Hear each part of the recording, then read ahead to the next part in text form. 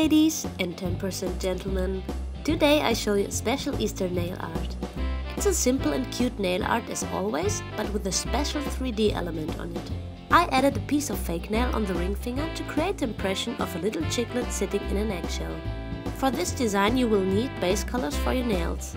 For example, teal blue, purple, turquoise, blue and pink.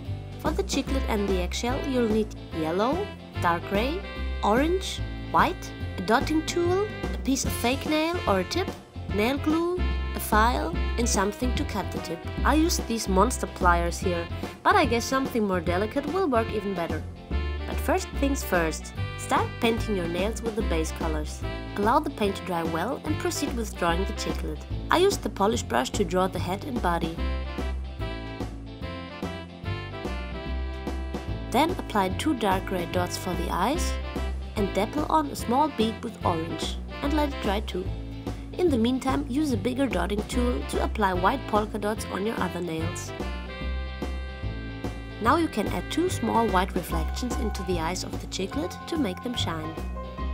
To prepare the fake nail, make sure first that it fits onto your ring finger. Cut a jagged edge, fine-tune with a file if needed and apply a generous amount of white polish on it. Remove a little bit of the nail polish on your ring finger so it bonds better. Apply some nail glue. Be careful not to glue your fingers together. Yep, happened to me. Carefully press the eggshell on and let it set. As you can see, I already cut the tip before a little bit, but now is the time to bring it to shape. Cut and file until you have a nice egg shape that fits onto your natural nail. Now you need to apply a top coat for extra shine and your very special Easter nail art is done. Please visit my channel and subscribe if you like. And please comment and rate this video. Let me know what you think.